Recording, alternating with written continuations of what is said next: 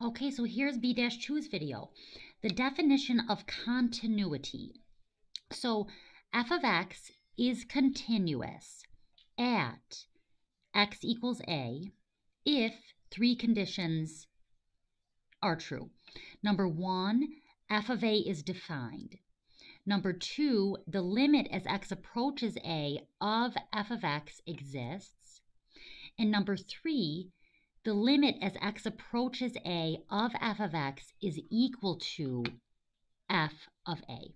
Okay, so basically number three says that like 1 and 2 are equal. Like you could think of it that way.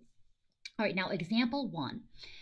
What are the three conditions for a function g of z to be continuous at z equals 5? So guys, these exercises are really just trying to help you have fluency and memorize these three conditions.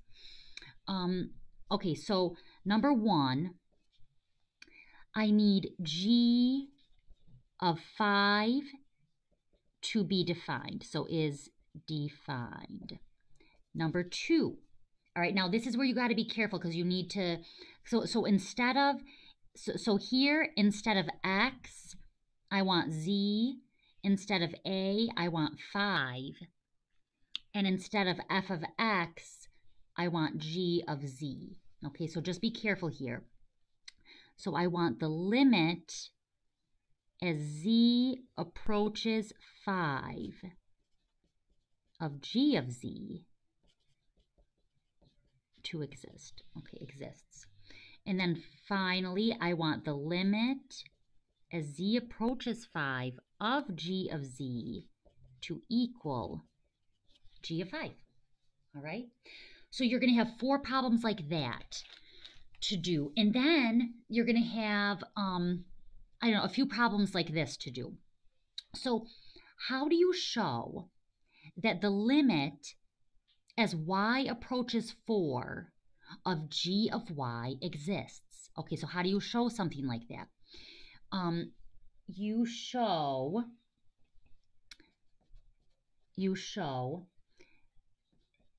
that the limit as y approaches 4 from the left of g of y equals some number. I'll call it c.